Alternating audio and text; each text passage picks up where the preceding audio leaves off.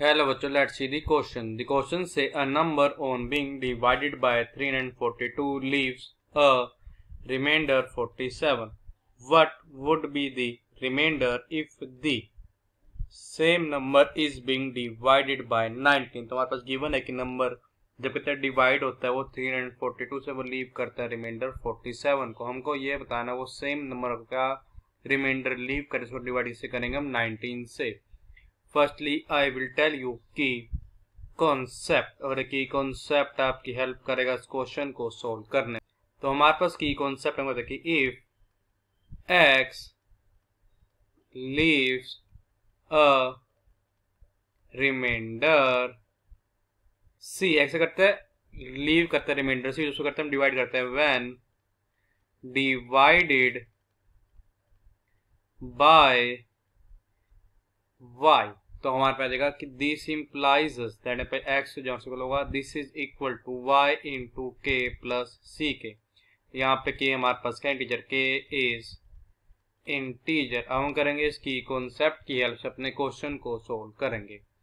हम मान लेते हैं कि यहाँ पे क्या है लेट, तो हम ये कर लेते हैं यहाँ पे कि A be the number being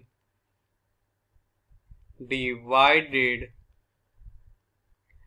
by 342 अगर लीव कर रहा है, लीव्स रिमाइंडर, ये हमारे पास रिमाइंडर हमारे पास क्या आएगा, लीव्स रिमाइंडर 47। तो हमारे पे क्या जाएगा कि दिस इंप्लाइज दैट कि ए हमारे होगा this is equal to 342 into के प्लस 47। के इज इंटीजर, के हमारे पास यहाँ पे क्या इंटीजर है और हमारे पास ये यूनिक इंटीजर एग्जिस्ट करता है ऐसा।